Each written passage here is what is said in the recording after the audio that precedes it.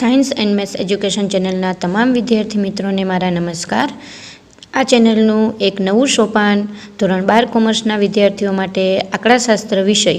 આંકડાશાસ્ત્રની કોઈપણ ક્વેરી માટે ચેનલને સબસ્ક્રાઈબ કરો, વિડીયોઝને લાઇક કરો તથા શેર કરો. નમસ્કાર વિદ્યાર્થી મિત્રો, ધોરણ 12 કોમર્સમાં આંકડાશાસ્ત્ર વિષયમાં લક્ષ પ્રકરણમાં આજે આપણે આગળ વધ્યા છીએ. એમાં આજે આપણે વિભાગ ડીનો દાખલા નંબર 3 શીખવા જઈ રહ્યા છીએ, જ્યાં આપણે એક્સની કિંમત એક્સની જગ્યાએ -1 અનુલક્ષિત કિંમત મૂકી અને લક્ષની કિંમત મેળવવાની છે. વિધેય તરીકે 3x² - 2x - 5 આપ્યા. સીધે સીધી -1ની કિંમત તમે અહીં મૂકી શકશો નહીં. જ્યારે એવી રીતે કિંમત મૂકીએ અંશ અને છેદ બંને 0 મળે, એટલે અહીં સીધે સીધી -1ની કિંમત તમે મૂકવી નહીં. ઉપર જે રકમ આપી એ રકમનો આપણે અવયવીકરણની રીતે ભાગ પાડીશું અને પછી દાખલામાં આગળ વધીશું. જેમ કે આગળ વધીએ તો x અનુલક્ષે છે -1, 3x² - 2x - 5 બાજુમાં રફકામ તરીકે બતાવું છું. 3x² - 2x - 5, 3 અને 5. જ્યારે x² સાથે સહગુણક હોય ત્યારે આ સહગુણક અને 5નો ગુણાકાર 3 × 5, આ 5 એટલે અંતિમ પદ અને આ સહગુણક 5 તેરી 15. 15ના એવા બે ભાગ પાડો, બાદબાકી કરતાં 2 મળવું જોઈએ. તો પહેલાં જે ભાગ પાડ્યા એ જ ચકાસી લેવાના કે શું એ બે ભાગ ચાલે છે. 5 તેરી 15, 5માંથી 3 જાય તો 2, તો કે આ જ ભાગ છે એ ચાલ્યા. 2 માઇનસ જોઈએ છે એટલે મધ્યમ પદની નિશાની મોટા પદને આપવાની. 5 - 3 પ્લસ, તો અહીંયા આપણને ભાગ મળ્યા -5 અને +3, જે આપણે ઉપર લખીશું. કયા પદની જગ્યાએ? તો 2xની જગ્યાએ. હવે દાખલામાં તમારે -2x નથી લખવાનું, એને બદલે આ બે પદ લખવાના રહેશે.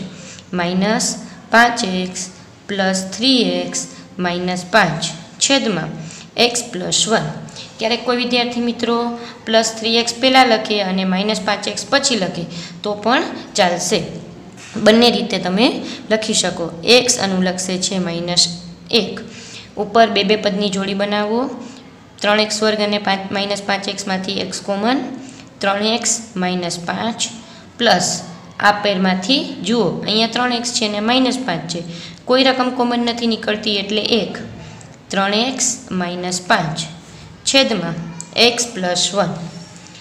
આગળ બરાબર x અનુલક્ષે છે -1, જે સરખો કાઉન્સ મળ્યો એ પહેલાં 3x - 5, બીજો કાઉન્સ x + 1 છેદમાં x + 1.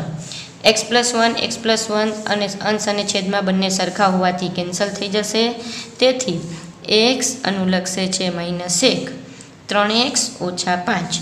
હવે માત્ર છેદમાં 1 છે એટલે 1 ન લખીએ તો ચાલે, માત્ર xની જગ્યાએ -1 મૂકો એટલે દાખલામાં જવાબ સુધી પહોંચી જઈએ. -1 - 5, 3 અને -1નો ગુણાકાર -3 -5 ઓછે ઓછે વત્તા -8. તો જુઓ આ આપણા દાખલાનો જવાબ.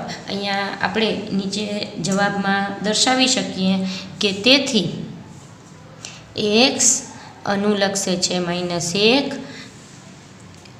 ત્યારબાદ રકમ રિપીટ કરીએ.